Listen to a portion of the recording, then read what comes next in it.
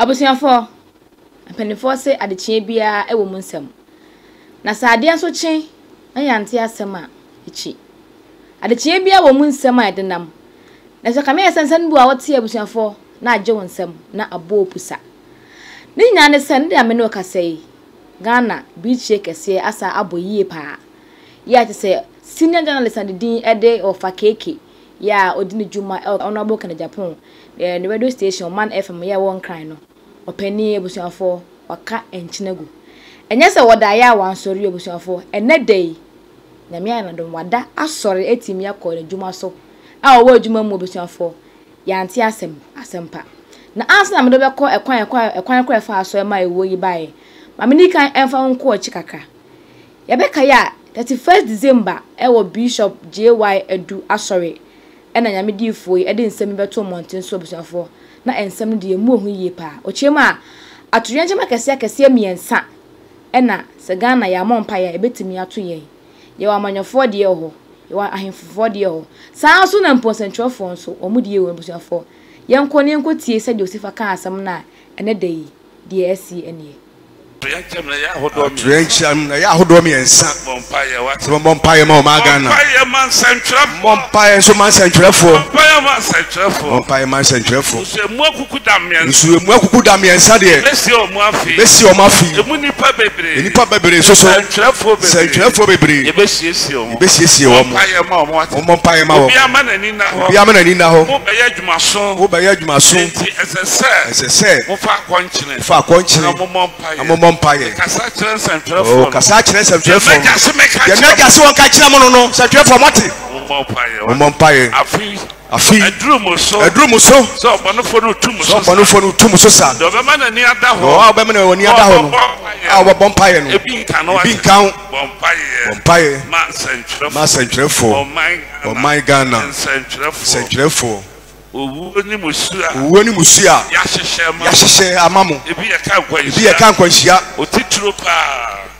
pa ka bekunu mompaye abusiafo said the Bishop J.Y Adu ekaye no se afiwe nso ensentrofo amomoni na ho no mo sori nya mompaye ne saade a emokudam de owuo ebete wo mwako ebi nso a bebre na ne befrim ne bi obi nso a omo nso omenya ka kwanhia omo nso medi afri asiasefo asase so abusiafo na hwe de abaye abusiafo ne de yakase ayare hosem yi pa na wo de mamefa nko na afie nkonko tie je papa ne mpo enne dey oba je se the national agenda dwumadie so ne nsem bi o de kan kwa se ne nsem betwato ne dey a the next minute ye ko break aba opani ato na no mo nse ne mpo kwan fa so a ewo no ebaye bomodin a etie bi na fo adwenkyere ebra efa ho ampani ampa se ewiase de obi anim de de ne mampa Wofa Kk nyankopon fa ne kra ensi okay 107.1 sini high Oman FM Kk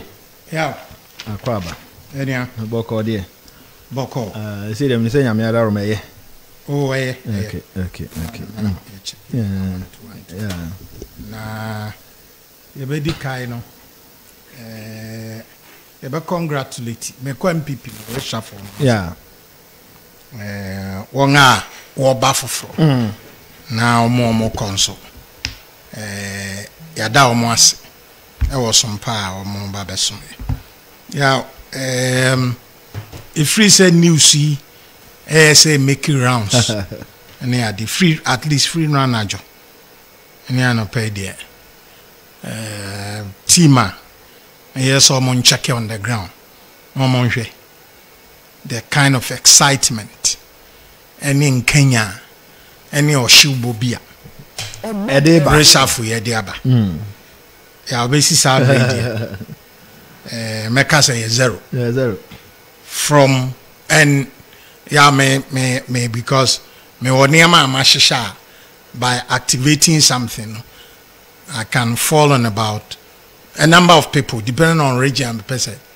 You take opinions no free among MPP for any among so aka. The woman say reshuffle we abene ya aba me badama be kan niam me nsa two hini si hini for no mo gina so criteria mo de so far you see said I can reach out for the yawe so mo a osisem no adede but President Nando de o ma ye nyina atiase say onyi reshafu dabe ojiri say ye hunu akwan na ono ansoso sa agitum say so bi ba position mu a eche which is true. Yeah, your three arms of government. You make an argument, you say, so be parliament cha. That's more now or trahono. More no who parliamentary procedure. And you know, yeah, niya adada for ni bigum. Yeah, yankaza. Na amamu experience. Parliament in Kwana Yehunu. Say judges and so young until so being 70 years. No, I am mandatory, say, we could leave. Say judges and so young system. There are three arms of government. The judiciary is there. O Kosrona, more than that, ye judiciary muntino. Near promote to court the higher courts and up to the Supreme Court. Yetana Samswa, you bring your experience to bear near the. Yo, asem timisi wo High Court. Na Chief Justice appointed be a appeal court judge as additional way ewo because of the nature of the case. And ya de no amana ba behwehwe. Enti ye kama mu experience a me wuntimi nko because ya na play to the gallery. Otherwise you can't convince me it's a three arms of government ye wono and na ye the fourth estate of the realm as media can the encounters because I must standards now. One country is three arms of government, you know, judiciary, the almost here, experience count, legislature, experience count. When it comes to executive side, experience and count. No, I count. Even ascended to the throne of presidency. Experience account any exposure dear wire pen any dear 1 year pen into na year constitution a woman say you must be a member of parliament just who woman dada who call UK numa onye MP untimenye minister because honor you conducted the business of government on the floor of the house they be a prime minister a honorty a honor sembia ya kano honor debate all the policies and the issues. Nti when you gain political experience in the UK, onye MP, onye minister.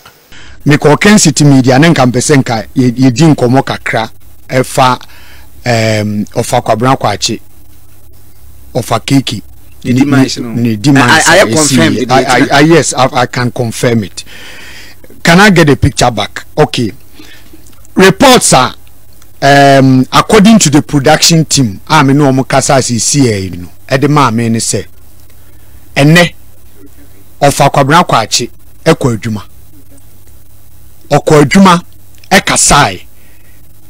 Na wa mame evidence of okasa fidie so. Yeah, see wise at the video be to video and then live date na date na video we be see date na was no ene anopai on say first na fifi boafo ene host national agenda no morning show efa radio no so no na se oniwa of akwabra kwachi keki ena no otene muma no ba se de oye panel ewo show no so obeka ye nye we ni bredi kan a oye sa kind of program no ebra na owo adom ni ade nyina no sa bre no omo squad na tena radio su kasa no na ye hot pa sa bre no no otisu bi professor Kwasi Yankamo eni Kennedy Japan advocating among mo na panel members and ye discussion about political issues and sana all move from Adom multimedia within any HM Ken City Bra Kennedy Japan could be on one radio station or join here okoye general manager edema radio station no for some time or host two boiling point and numre and opano so oba ebe support morning show no 2017 ena kwabra kwache aban appointed no to the board of Ghana National Petroleum Company GNPC. Mampene na adodan Kwakufuado ena appointed no to the board oye adwuma ewo ho acting national chairman of the NPP or Fred Bray ona na ye ayi until he was also part of the board was serve ewo na fomu de a wo se oye edison radio adwuma no so de akame ene okọ adwuma a okasa on radio, but according to the team no ebra owo adwuma mu a oye adwuma no ana ose ne ho mfa no ena omo rush no to hospital ye rush no to hospital ana odi free mu enti nyese oyare da ho na emom ene wasori a ne ho dendende abekasa fidie so a okọ adwuma video na Oman FM National Agenda on Oman 107.1 February 14, 2024 and the year 4 hours ago na say oh yes anopa ye na o adwuma mu a o ye adwuma ena yare ball no ena empanimfo rush no to hospital ena wanka atiasefo hu bi mu a sabrede onka atiasefo mu to offer kwabra kwache Wofa Kk. We can confirm to you say it's true. Kwabra kwache of Ken City Media is gone. It's gone. Oman FM and Afi Net 2 TV. Sabra make say on kanti asefo hu bi mu ampa enipa be di nipa me penyin kire because ofano radio dia nanu ya onabo Kennedy Japan nanka all press obey Frank Krafo ediama the New Patriotic Party no adwuma oye both on radio and outside radio ni dedication to the flag. I'm talking about the New Patriotic Party flag you know na on waving wa ye adwuma den kese pa ediama the New Patriotic Party na fi wasum ne man so because ni radio ebreso no over any programs ni ade host through the political shows ni ade ni nyina no a lot of them epe o mining puntu nti nyankopon fa ne kra NCA me ba cho utie mi a nyame fa ne kra NCA pre life that's how life is na mempre hwe wo wiase bibi bia na wabe pre a wo de beko ba bi ada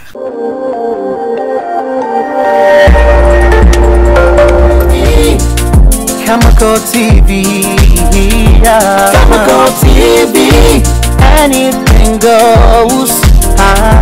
Chemical TV, for quality entertainment. Chemical TV, yeah, Chemical TV.